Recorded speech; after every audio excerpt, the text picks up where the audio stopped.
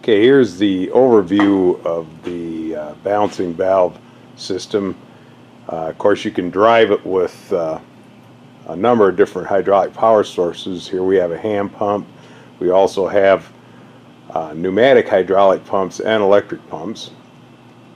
And that feeds over into our patent pending balancing valve. And as we go through the operation of this die set, we will take and explain how it's used in the process. And then coming out of the balancing valve, we have two hoses, and they go to two separate cylinders. And these can be CYL 201 single stud cylinders that we'll show in this demonstration. And you can also use the 205A and or the 200D cylinders.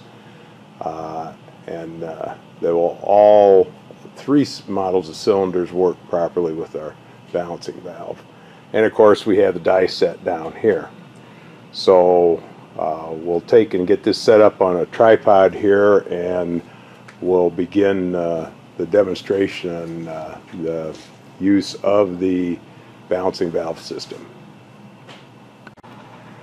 Okay, here's our layout of all our components that we're going to do, and we're going to walk you through the operational process of using the balancing valve along with a SDD series die set, which is set up to use two single stud pulls.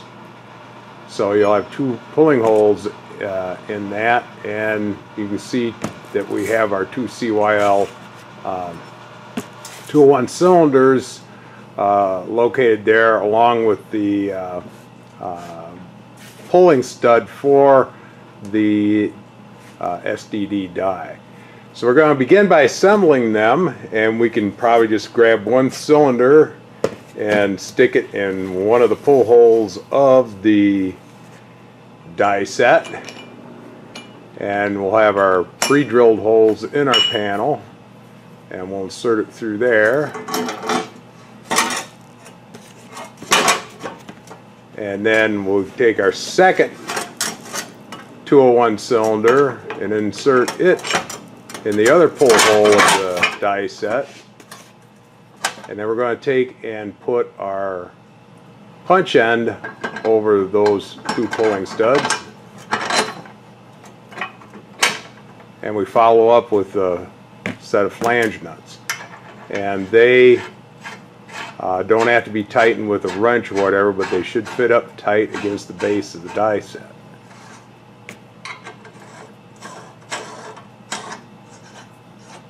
And your assembly now is basically ready to take and operate.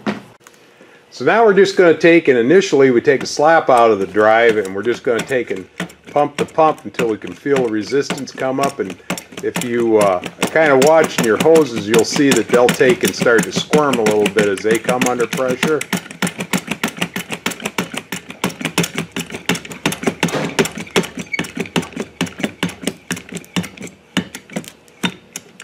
And we're getting a little resistance now.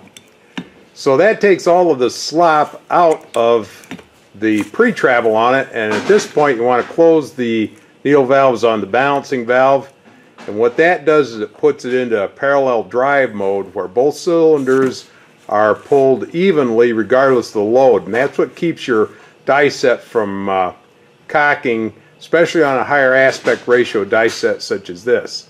And now we can pump away, and the cylinders are forced into the parallel mode.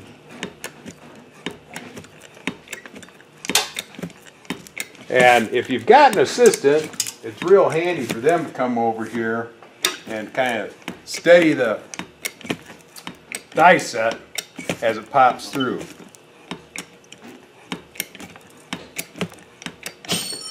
And we're just about there. You can see the valleys of the die are just about ready to pop through.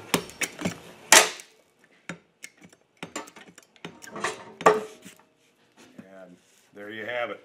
A beautiful opening in a matter of a minute or so.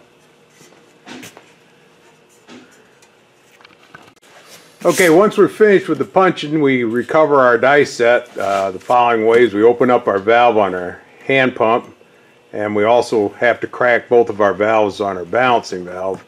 That just allows everything to return to its normal state. And you spin off the nuts on your pull studs.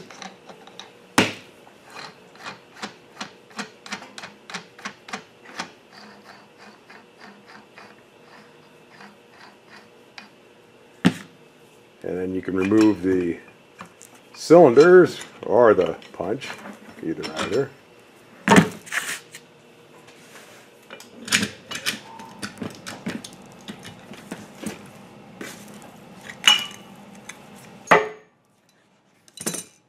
Voila!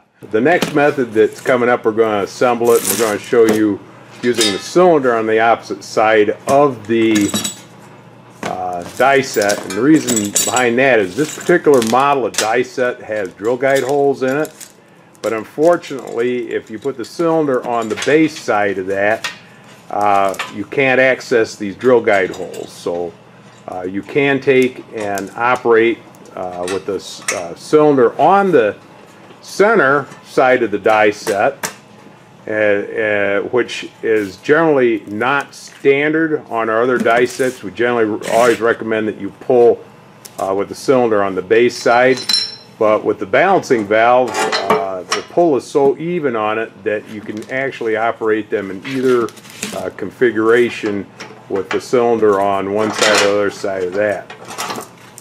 And it makes a really nice setup for you know, using the drill. And basically you bolt it together the same way with the flange nut on the stud when you're done. Everything's virtually the same.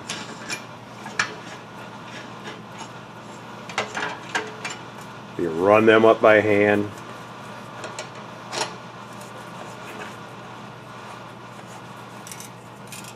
And the only thing that you will note, okay, so what we recommend is you go ahead and, just like everything, we leave our valves open, and we're going to take and pump up so we have an initial pressure on the cylinders.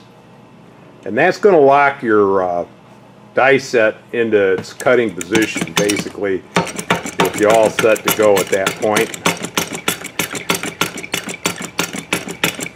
Once again, you can tell with resistance on the pump, or if your hose start to get tight, you'll know that you're starting to get in position. So you get a little resistance there, you know your base is going to be locked in. So at this point, you can just grab your battery drill and go at it and stick it in a hole.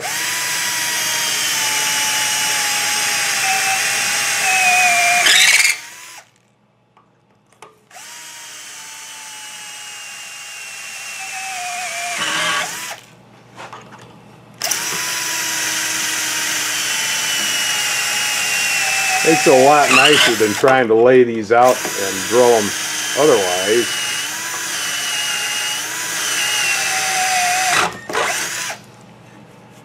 And at that point, remember we're loaded up. We can close our valves on our balancing valve. It puts us in the parallel drive mode, and we punch away.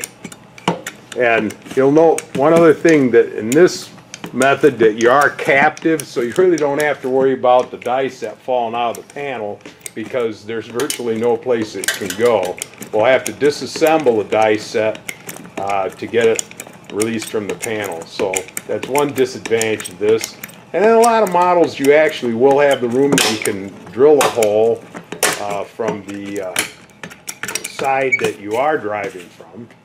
There we are, we're through.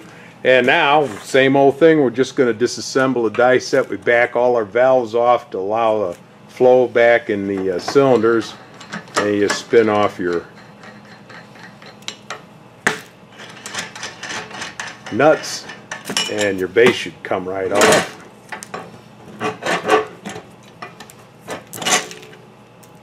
And same deal with the punch, and you can just remove the punch now, and your whole thing's disassembled. And if you want to turn that panel just sideways a little, Frank, they can see that you got your perfect alignment with your mounting holes for your device and a perfectly square opening. And also knows how well it was able to punch that close to another opening. You know, there's a little deformity there. We always recommend that you do keep at least a ½ inch or so around your opening, but you know, there it is, perfect opening and done that fast. So hope you enjoyed the video. We'll take and we're going to have some live feeds on YouTube here as time goes by with more demonstrations of our equipment and how it can be a real time saver for you in your panel fabrication needs. Hope to see you next time.